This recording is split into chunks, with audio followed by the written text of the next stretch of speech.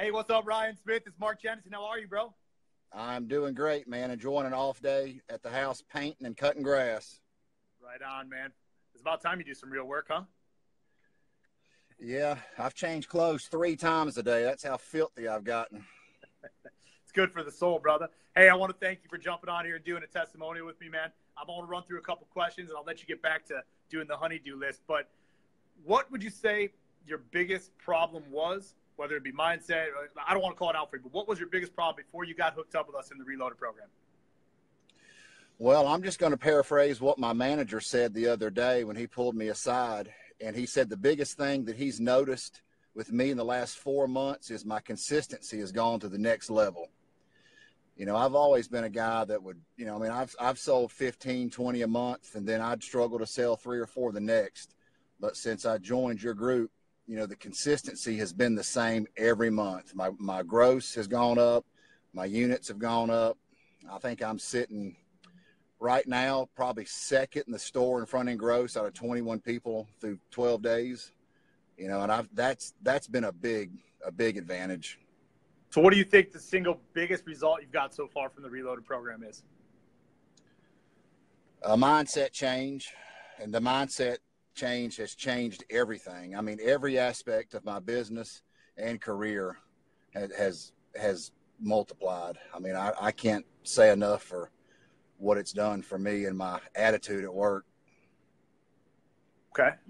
What do you think is your favorite part about the 30 and 30 Reload program, or working with me, or being involved in this community with these guys? What's your favorite part of it? I like the accountability of it. I posted in the message group the other night, just the camaraderie, the opportunity to see and share in other guys' success, around the world.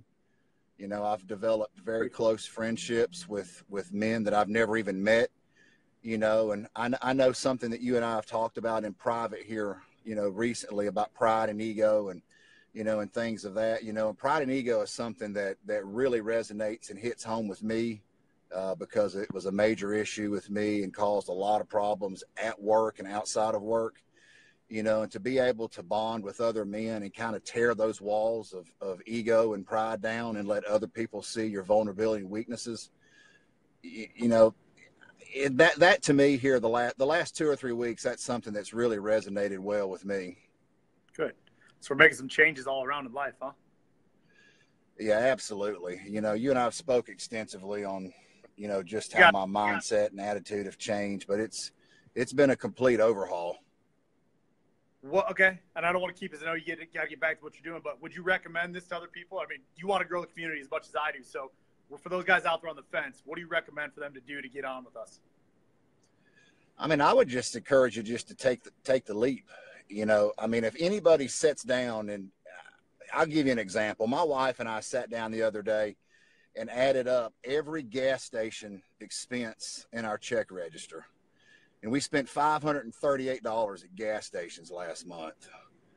So to say you can't afford $97 a month, we're going to go back to that old close of a pencil and scratch paper of, get rid of this, get rid of that, do this. I mean, quit buying a Red Bull every day. My wife was spending $138 a month on Red Bull. Come on. So there's something that can be alleviated to find $97, and that's a minimal investment, to get on board, to life change and career change. Awesome, man. So I want to ask you one more question, though, because for you and I, like I said, I know this, so I'm kind of leading us in here. What is the benefit it's doing for your life and for everybody else? I want to really touch base on that one more time, because for you, I feel like we made change, we made a friendship. What has it done for you personally as a man?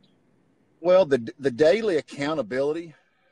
When other men are out there performing at a high level, and that, we're all competitive by nature, right. Men and women alike, men maybe a little bit more than women, but you've got that competitive drive in you, to want to succeed, and it's kind of like a friend of mine who's a youth pastor always tells me, everybody needs a Paul and everybody needs a Timothy in their life. You've got to have somebody you're mentoring, and you've got to have somebody mentoring you, and so when you're a part of a mastermind group like this, it just brings a level of accountability to the surface, and it basically forces you to make a decision. Either I'm part of this moving forward, or I'm standing still. And eventually, if you're standing still, you're just, you're going to be washed away. And, your goals, your dreams, and the things that you set out to accomplish are not going to be fulfilled. With you 100%. Thank you very much, Ryan. Go have fun taking care of the wife today. All right, brother? All right, man. Thanks. Take care. Have a great day. Be good, buddy. Bud. Thanks.